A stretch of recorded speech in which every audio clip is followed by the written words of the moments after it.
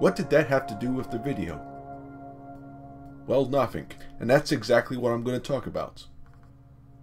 What will Steven Spielberg best be remembered for, apart from being the most successful Hollywood filmmaker, and having hacks leech off him?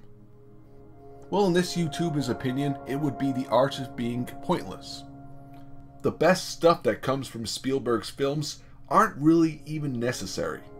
In fact, they're completely pointless. Think about Raiders of the Lost Ark, for example. It centers around Indy's discovery and retrieval of the Ark of the Covenant from the Nazis. But how does it begin? Somewhere in South America with some people trying to find some treasure. Apart from two of the characters, it has nothing to do with the plot. It doesn't really establish anything, despite being 12 minutes long. Would taking this scene out of the movie change anything? I don't know, but one thing is for sure. It tells you everything you need to know about Dr. Jones. Also, the atmosphere, the mysticism, and the greater danger, and how effective a whip can be. And it ends up being the most iconic moment.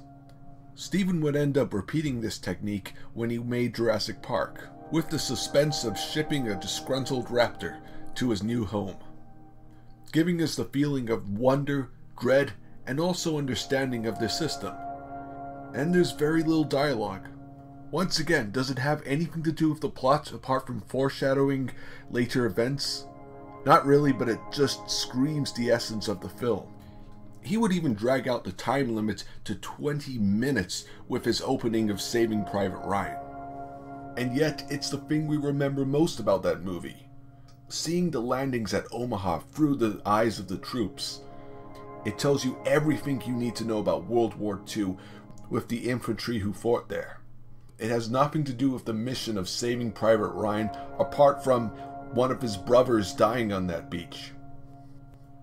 These are all fine examples, but why does Steven Spielberg do this? Well, it's because he loves telling people stories, real or fictional. Context be damned. And the conditions shouldn't really matter. And we don't just see this in the beginning of his movies, we even see it throughout the second and third act. Remember Jaws? Remember Quint's story about the Indianapolis? That's something that could have easily been taken out. Just his monologue gives the movie a whole new dimension. And it isn't just about dialogue. In War Horse, we get to see the faces of the soldiers who fought during World War I through the flashes of shelling. So brief, but it gets right to the point. Steven is someone who understands his characters better than he does his actors, and that's a gift. So as likable as Party Snail is, if there's no humanity to it, you're probably going to forget it.